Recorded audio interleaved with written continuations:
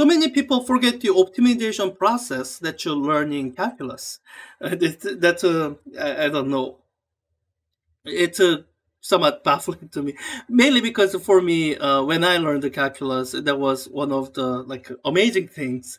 It's one of those things where before calculus, you're told, "Hey, we don't have tools to do it. You need a calculus to do it," and you finally learn how to do it in calculus. So in my case, I would never forget it. But I have seen a lot of students do forget it. So let me use this as a demonstration for the optimization process or optimization.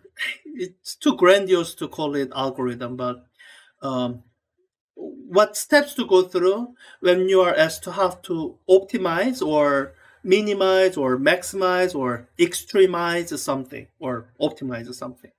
So in this question, you are given the form of a potential energy function, which I guess, okay, good. I think these come from things like van der Waals force and dipole force, but you don't need to know any of that. You are given the potential energy function, so you can start from there. And then it asks, so at what distance of separation does the potential energy have a local minimum? And this is, I think, one of those things where it's good to have a good physical picture. And you can actually plot something like this. Wolfram Alpha actually does that. You can plot.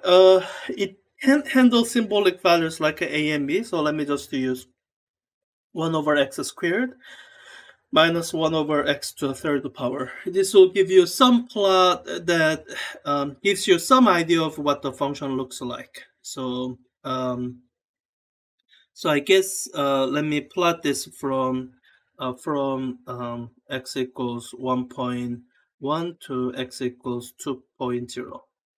So this is what the plot of it kind of looks like.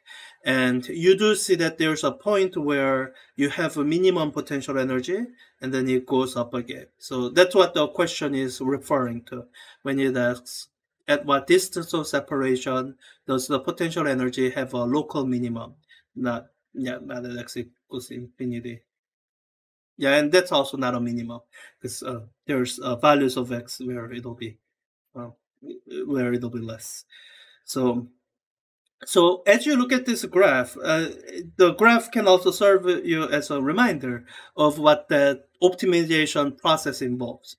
So when you look at the local minimum, that's where the slope of the graph is 0. Because at the minimum, the graph is neither decreasing nor increasing. It's that in-between point. And the same reasoning process applies to maximum as well. And in calculus, you learn the second derivative test for figuring out, are you dealing with the minimum or maximum? I'll just tell you, in physics, a lot of times we intuitively know if we are dealing with a minimum or a maximum. So we only do the first derivative thing to figure out where the extremum is, and we let our intuition guide whether it's minimum or maximum. So here, what we have to do is we have to find the place where the derivative of the potential energy function is at 0, so that the slope of the potential energy function is flat.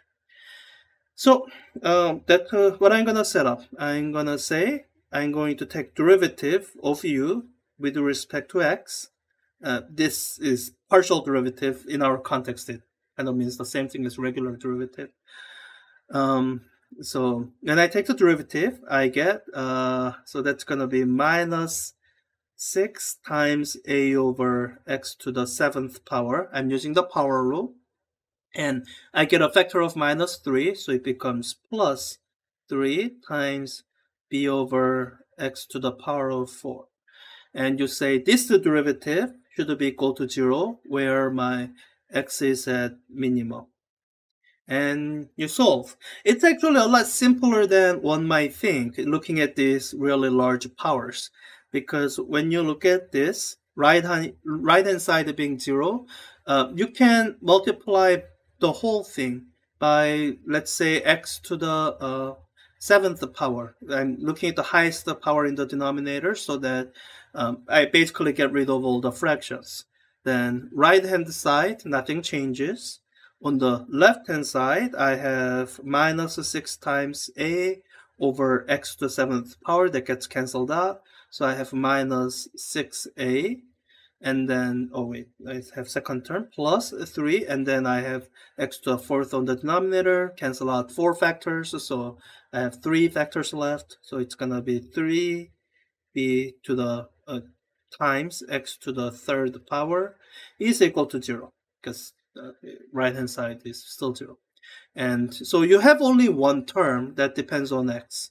So it's easy enough to solve for that, and then and then take the cube root to get x. So so I'm just gonna spell out the process of operation I'll go through. I'll first add 6a to both sides, and then I'm going to multiply both sides by 1 over 3b.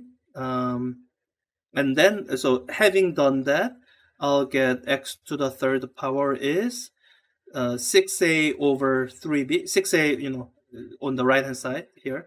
So 6a divided by 3b. So 2a over b. To get x, I need to take the cube root. So that will give me value of x. And oh yeah, they're not giving me numbers, so I guess I just need to type this in. It's probably easiest to type in as so 2a over b, and then raised to the power of 1/3. Because I think I guess there's the nth root there, but this is also identical in terms of that. And part B is it's super easy to answer. How do you put it?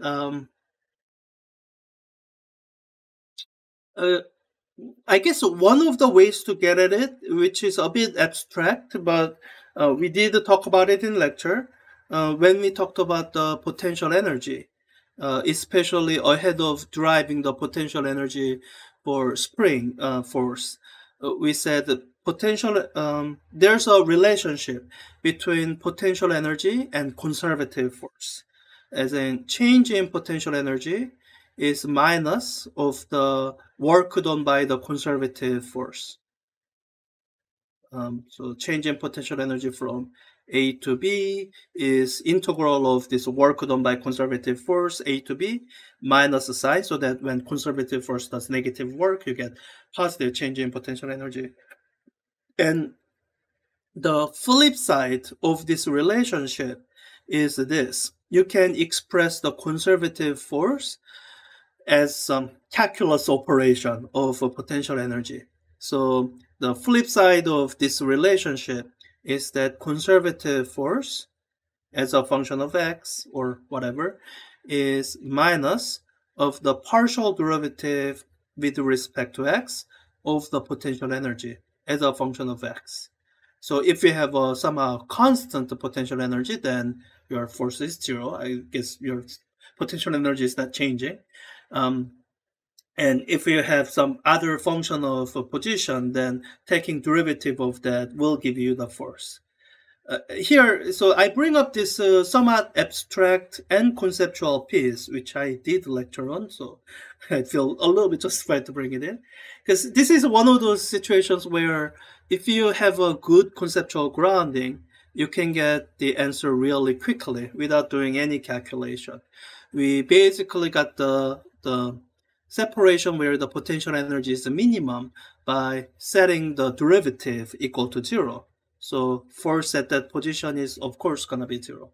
That's the condition that we sought. And there's a deeper conceptual thing here, which is that I think I'm going to bring this in when we do oscillations later in the semester. So this is equilibrium position. So what you will find at equilibrium position of something like a spring force is that that's the position where your potential energy is at a minimum. In fact, the derivation I did on Friday showing the equivalence of the quote-unquote spring potential energy and the combined potential energy of gravity and spring force, that's an example of that. When you treat the because both gravity and spring force are conservative. When you treat them as one force and you kind of describe the potential energy of the combined force, you are naturally going to find the minimum of that combined potential energy where you have the new equilibrium, because it's at equilibrium position. When you're dealing with the restoring forces, at equilibrium position is where you will have minimum potential energy and zero net force.